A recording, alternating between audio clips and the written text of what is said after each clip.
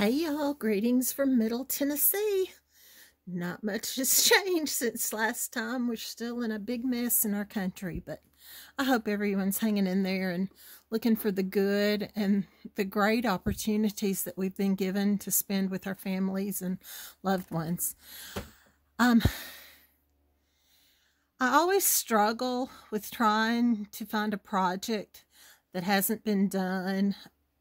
You all know there's only so many ways you can create a snowman or a Santa or whatever it is, but we all have our own takes. And so today I thought that I would share one of my little squatty trucks with you.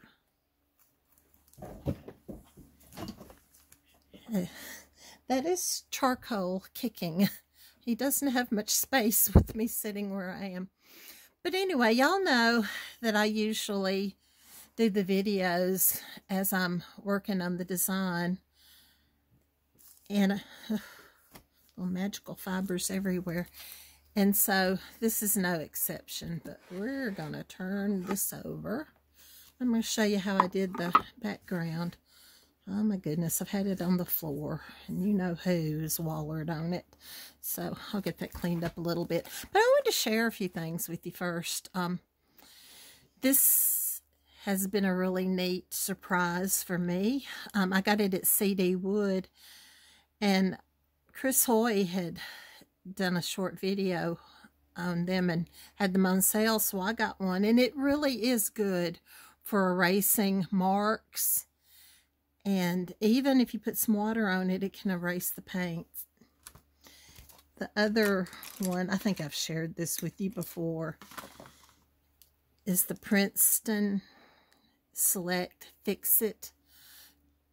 You add a little water to it, and I have removed a whole row of writing with this. Just work slowly and carefully, and it did not remove the paint underneath.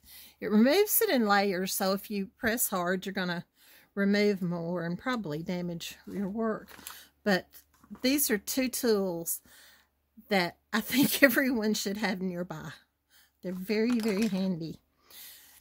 This we'll be using today is Punchinella, and this is nothing new. Sandy LaFleur uses it a lot, and I think she sells it, so if you need some, you can see her.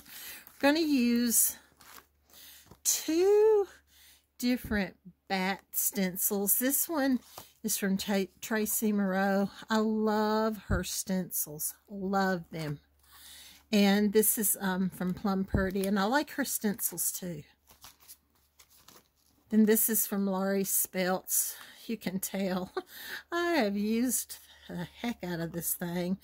It's time for me to try to clean it again. But this came from Laurie Speltz. Everyone needs a circle stencil. This we've talked about before. Laser translucent vellum. I do not have, well, I do have a laser printer, but it's in the box where it's been for several months. Oh, it's a long story. But this is vellum. And even though it's laser, it works perfectly on my inkjet cheap HP printer. And if you don't have a printer, you can trace over it. This is a design that's coming out in the next e-zine. But I just drew over it with a permanent pen, and it works fine. But this is so handy to have, especially if you have layers that you're painting. And so those are just some little handy tidbits I thought that could help you. Let's see if I can get this cleaned up. I should have checked this before I got on video, but I threw it down on the ground a while ago. Sorry about the shaking. And didn't even pay attention to what I was doing. And that's what happens. Charcoal thinks if it's on the ground, it's his toy. And he's right. He's right. It's his. Okay. I'm going to start with the Punchinella. And I'm going to tell you something that I've discovered while I was painting the front. You probably are going to want to transfer your design on this before you do the background, because I'm using two, I guess they're new products from Deco Art. It's Pearls paint, and it gives it a nice little sparkle. If you don't have this, just use plain old paint in another color that'll show up from your background. The desert turquoise just kind of gives it a shimmer on here, and I like it. You can also buy the medium to make any color that you have with the pearl sheen to it, but I got these two colors just to see what they were like, and I'm going to put just a little bit. It's not going to take much, and I'm not going to use the orange till the end, but I think it'll be just fine. Bright orange and desert turquoise. I reuse my plates for those that are concerned about me destroying our environment. I bet I save water in ways that most people don't, so I'm not too worried about how I destroy the earth. I think I'm a pretty good caretaker. But just so you know, I reuse these when I want to stencil. So we're going to start the background by randomly stenciling this. And I'm not going to waste a lot of time doing this because you've got it. But I load my brush, whip it in. Sometimes, oops, there's one of my gray hairs.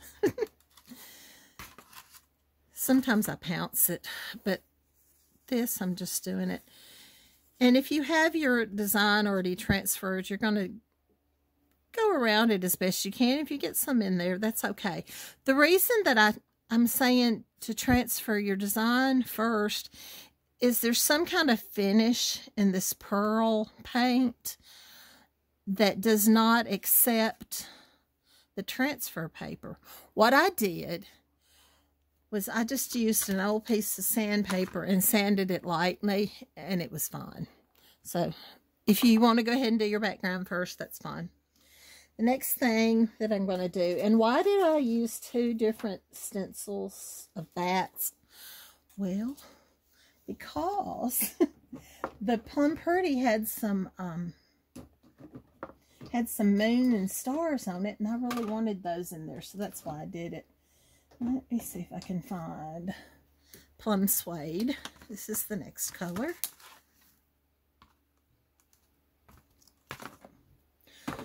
I'm using mostly the Chris Hoy stencil brushes because you can rinse them out, dry them off, and use them again. It takes a little while to get used to that, but it's kind of neat. So you can see on here, I left this on here so you could see that I didn't use all of these. I just used some of them, and I did not get that paint out good enough, but we're just going to fake it. Don't do as I do, do as I say. Is that right? It's not so bad. Then I came back, and still wet, with the Plum Pretty, because like I said, I wanted some of the stars and the moon.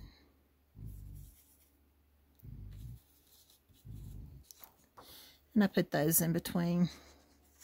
There's no rhyme or reason. Just do it. And if you want to put a couple of her bats in there, that's fine too. And if it goes over one, no biggie. Let's see, and that's all that I'm going to do. So that's the two, and I'm going to use the Punchinella again. I am going to get that off while it's still wet.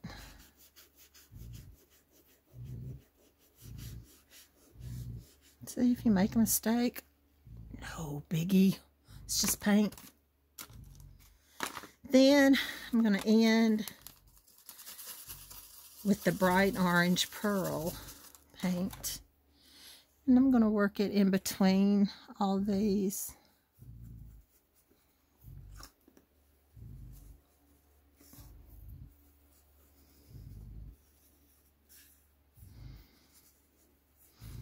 You get the idea. If you don't have any punchinella, if you have a circle stencil, you can do a bunch of little circles. If you don't like bats, you can use leaves. Or if you've got a pumpkin stencil, you can do pumpkins. Anything that's fallish or anything that you like. Or if you don't want anything in the background, that is absolutely your choice too. So, that's how we did the background. Now, you can see I've put the lettering in. I like to put lettering in first so that I can kind of see how to fit the other elements into it. You can tell charcoal was all over this. Those of you who do not know who charcoal is my 6-year-old black lab, and he is very, very special and loved very much by his aunts on Facebook. So if you don't know who charcoal is, you've just missed out. Okay. I like to put a base coat on when I'm using certain colors to help make them brighter, especially if you use a darker background or a background that has a bunch of elements like this is. It helps to cover them up better. This right here, you can see where I put only the orange on this, and I'm using Warm Sunset. I know paint is hard to get right now. They are manufacturing right now at Deco Art, so it should be available soon. But if you don't have Warm Sunset, it's one of the new colors, use another orange that you have. I was going to use cadmium orange to do this, but then I was looking for the perfect color to base coat underneath, and I found melon, and I thought, oh, I really like this Warm Sunset, so that's what I did.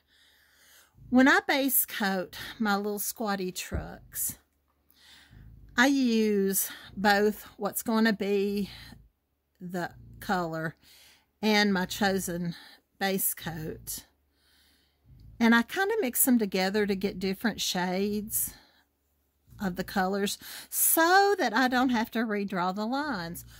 But if you use your translucent vellum, that's not a big deal. You can retrace again, or if you do like I do and tape my pattern on here, you can do it. You can retrace your lines real easy. But I'm a lazy painter, I think I've discovered. So this is what I've done. This color right here is what the Warm Sunset would look like all by itself. And you can see it's not covered up very good. That the melon helps to cover it up better. And I haven't done a really good job of this, and that's okay. But I think it gives you a better finished color. It makes your colors brighter. The first thing I'm going to do is, if I can find where I put... Nope, I didn't have it. It was the other color I used. I'm going to grab some soft black. And we're going to put the tires in first. We're going to stencil them. If you have a stencil. If you do not have a circle stencil, simply paint in the design. But this is so much easier. The reason I want to do the tire first is you can tell right from the start that is not straight, and it is not going to be a good match. And this is why I use the stencils, because it's so much easier. Let's see if I can figure out which one I used. I think that's the one I used. So, I'll put that down a minute. I'm going to load my brush. I am sorry, y'all. I've got this attached to my table. I did not think that out, so I hope you don't get too seasick. I am so sorry about that. Just keep trying to get better at doing this, and I don't seem to get any better. So, anyway.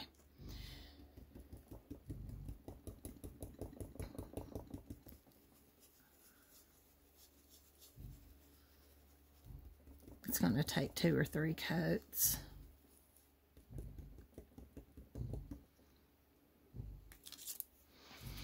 And you can see right there, there's a little gap between the fender and the tire. And honestly, I could live with that. But I do try to do a neat job. I'll pick up some more paint and try this again. It's not dry enough. I don't want to turn on the hair dryer. So we're going to use the old-fashioned fan.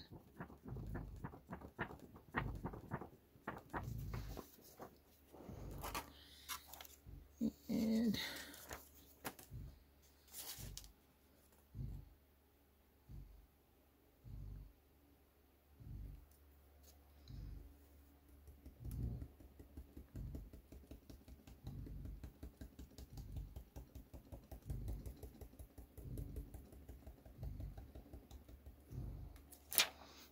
there we go. And to fill in that gap, I would just grab some more of the melon.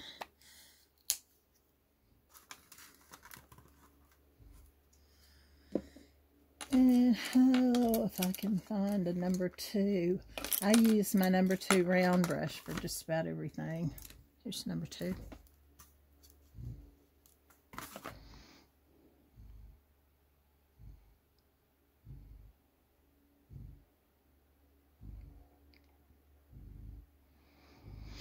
If y'all can hear a funny sound in the background, it's charcoal snoring.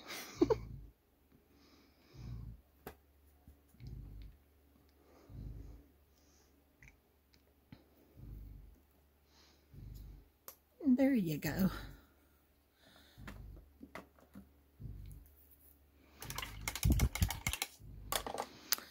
Now, if we can get this to dry again, I'll show you how I figure out where to put the hubcap. And I'm going to use the circle stencil again, as you can see. I know, you're probably saying, use the hair dryer and go on with it.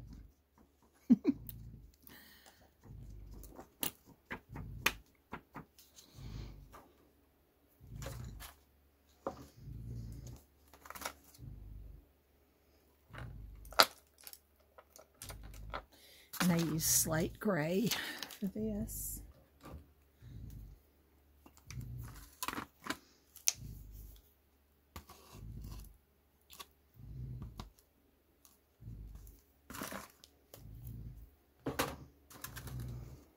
And I'm going to use the smaller stencil brush.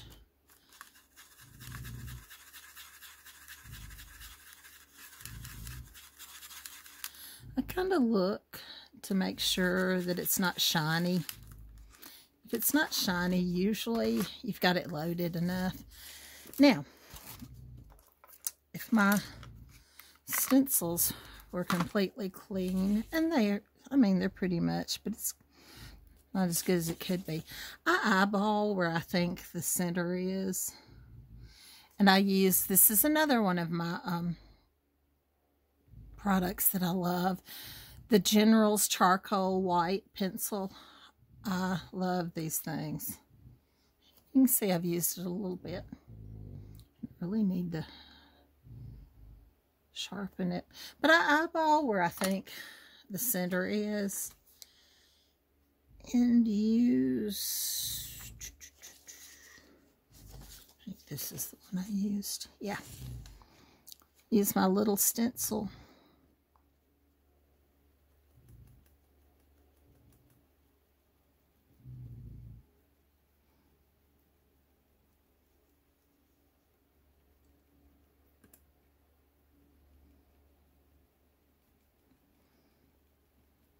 And I flicked that paint off when I was flicking that stencil hair out of the way, and I've got to cover up that dent.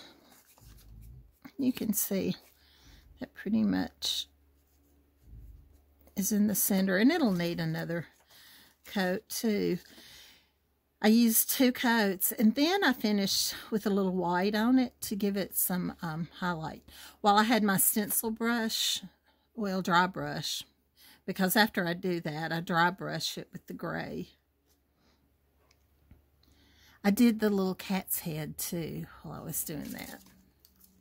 So that pretty much catches you up to what I've done so far. And I'm going to start base coating this, and there is no need for me to sit here and base coat this. Most of you, I think, are intermediate painters and don't need it. But you can see I used bleach sand to undercoat all of these. I'm going to paint the pumpkin, spiced pumpkin. This is a cupcake with some candy corn.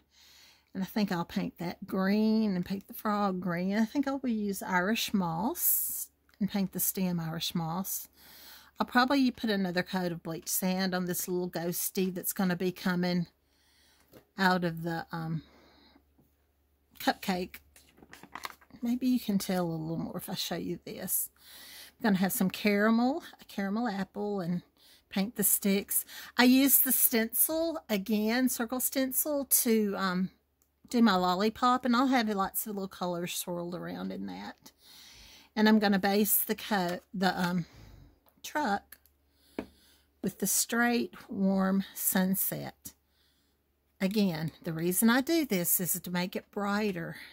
And who doesn't want their colors popping? I painted the little light and the little exhaust pipe slate gray too. So I think that catches you up, and I'm going to do some painting while y'all are getting a snack, I guess. So I'll talk to you later. Bye-bye.